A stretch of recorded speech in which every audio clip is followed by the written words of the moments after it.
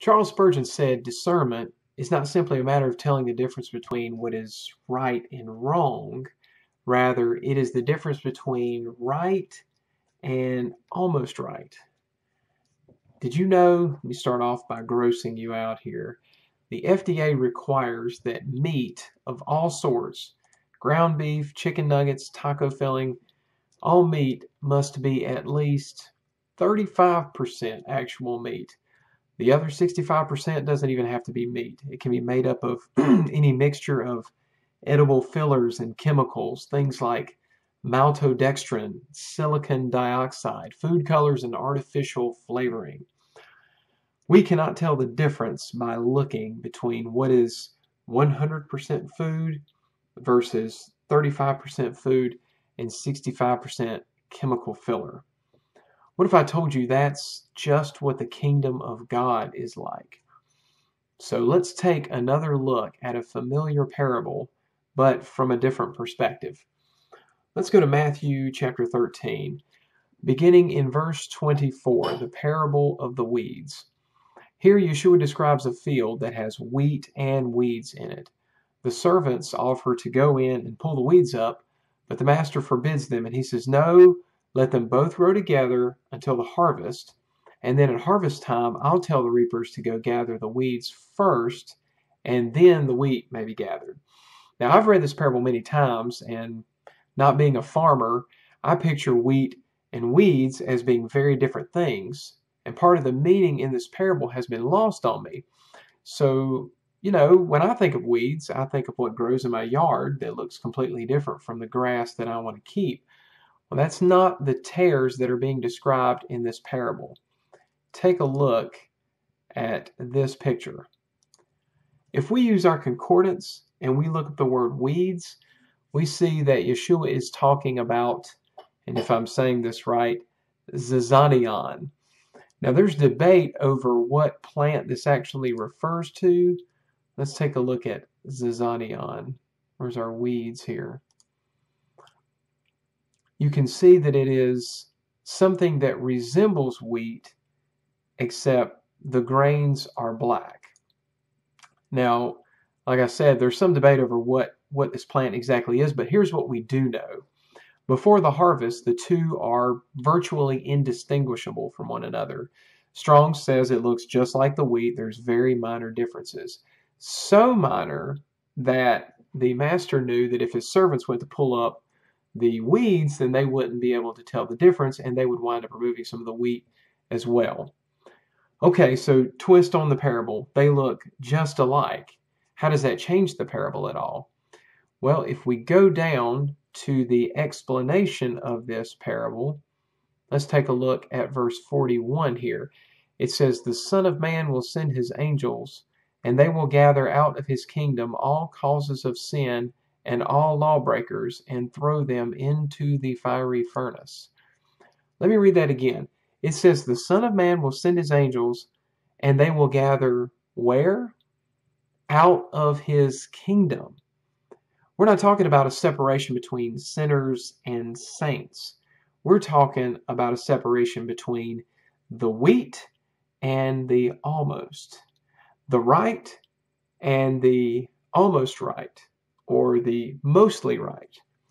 We're talking about what looks like truth, what looks like legit, from what actually is. And now the parable should bring a sense of urgency. You should be asking yourself, what am I? Of course, you're not an almost. That's everybody else out there, right? That's not my church, and that's not my family, and it's definitely not me. Well, there's a problem with that line of thinking. If we go to Proverbs 21, verse 2, we'll see that every way of a man is right in his own eyes, but Yahweh weighs the heart. How would you know if someone was an almost?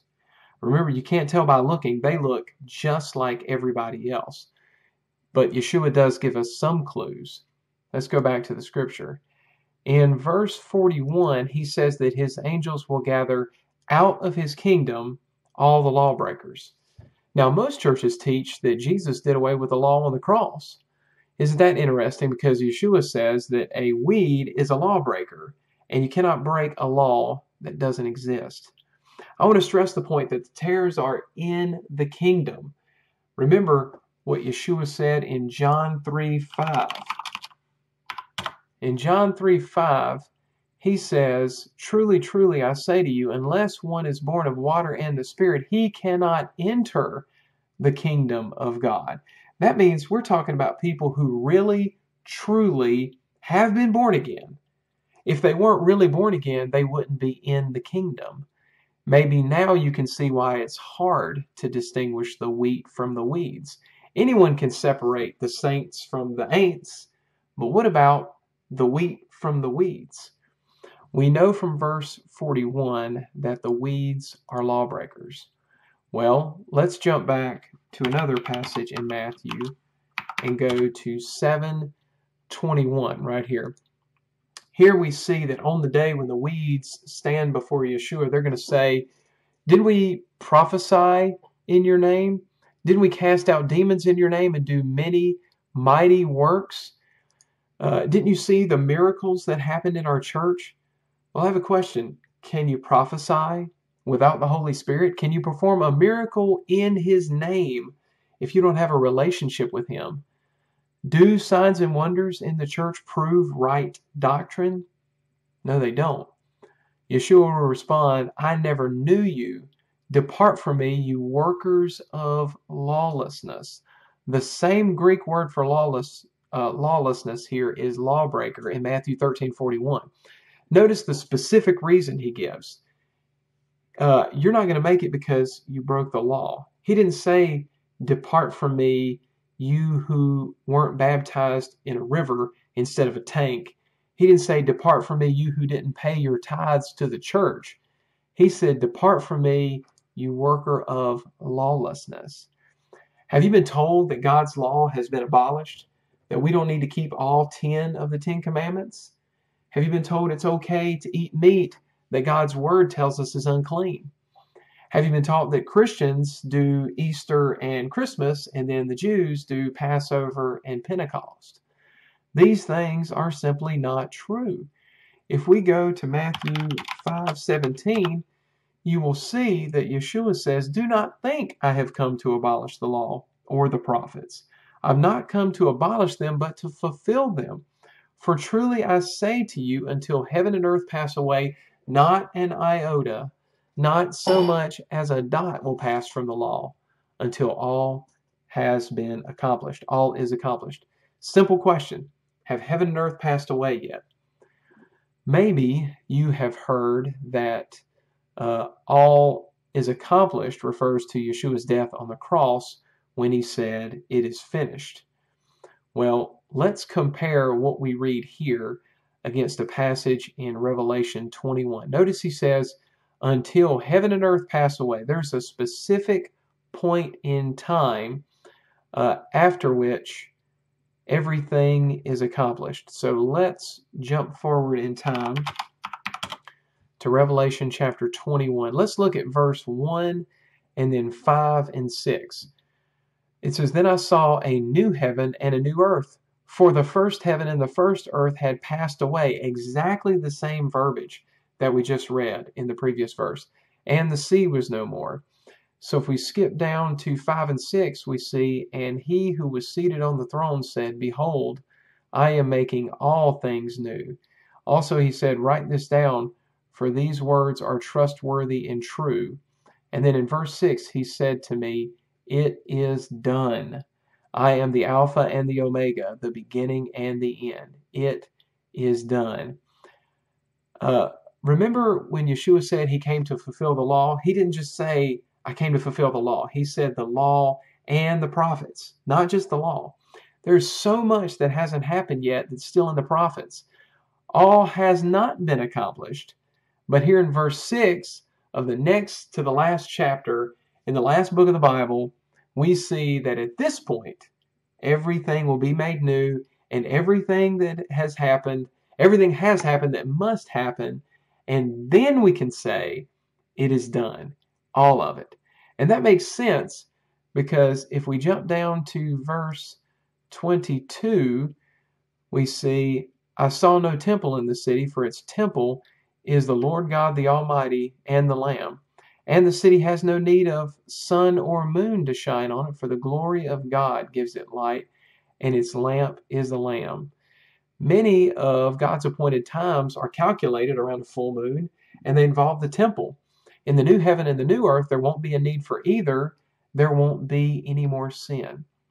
So if you don't want to be caught by surprise when you stand before Yeshua and found out to be a tare, then ask yourself, am I a lawbreaker? Am I keeping the Sabbath day holy by not working on it, by not spending any money, and not having someone else work for me on the Sabbath day? Am I following the dietary commandments laid out in Leviticus 11, or do I love my bacon? Am I keeping God's holy days as laid out in Leviticus 23, or have I embraced days rooted in paganism like Christmas and Easter? Some people have said these commandments, these things, they're not for today. But God's word says in Psalms 119, 160, the sum of your word is truth, and every one of your righteous rules endures forever. Think about that. It endures forever. And if we look to our Messiah himself, we see in John 14:15, if you love me, you will keep my commandments. Now, you may hear some say, that's right, we need to keep the commandments that Jesus taught. Jesus never said eating pork is a sin. He had a different teaching than what we find in the Old Testament.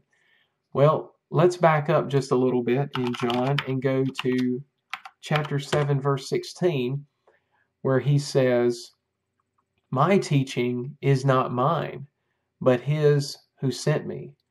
The Greek word here for teaching is a word that means doctrine and instruction. Instruction is a better definition of Torah than law is. What Yeshua is really saying here is that the doctrine, the teaching, and the instruction that I am giving you, it's not mine.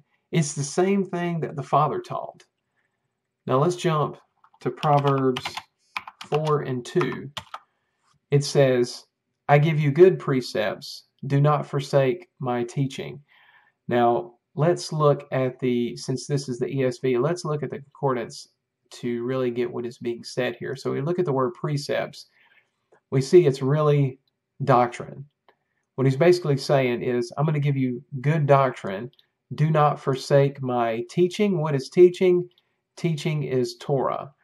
It's the word that is usually translated as law. Teaching or instruction is a better translation. So Proverbs says, here's some good doctrine for you. Don't break the Torah.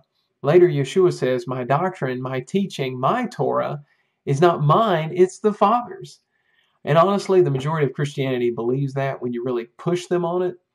I mean, did Jesus ever say homosexuality was wrong? Well, Yahweh does in Leviticus. Did Jesus ever say it's wrong to marry your sister? Is it wrong to have sex with an animal? These things are not repeated in the New Testament. Does that mean if Jesus didn't repeat it, it's okay? Do you honestly believe that? Of course not. Don't be a weed. Don't be a lawbreaker. Remember, our Savior said, if you love me, you will keep my commandments. That's something to think about. Thanks for watching.